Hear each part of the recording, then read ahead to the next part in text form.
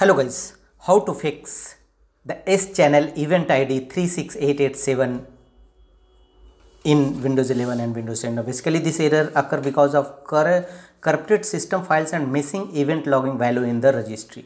So to fix this issue, the first workaround is go to run command box by pressing Win plus R shortcut key and here type ms configuration and click OK. System configuration window will open. Here various tabs are available. Here go to the first services tab and click on hide all Microsoft services and disable all. Thereafter go to startup tabs and open task manager. In task manager windows, from the menu bar go to the startup tab. First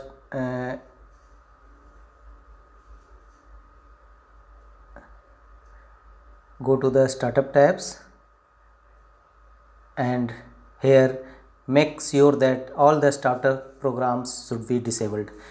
Check enabled startup programs, select it and right click on it and choose the option disabled. After disabling all the startup programs, restart your Windows system and check if the event ID appears or not. The next workaround is run SFC scan now system file checker. Open command prompt Windows as administrator mode and execute the command SFC scan now and let the Windows check the system file errors and repair them accordingly. The next workaround is uninstall recent Windows updates. Open Windows settings. From the left pane go to Windows Update. Click on Update History. Scroll down and you will find the option uninstall updates.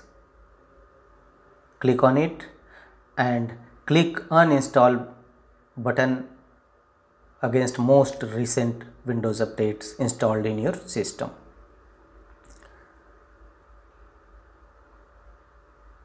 Thereafter add the event logging registry key. Go to Windows search, type regedit and open registry editor windows. In registry editor windows go to this path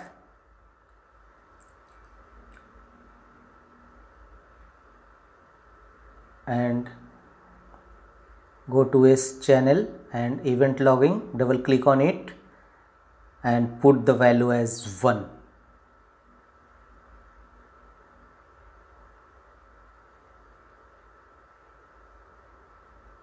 Click the value as, set the value as 1 and press OK.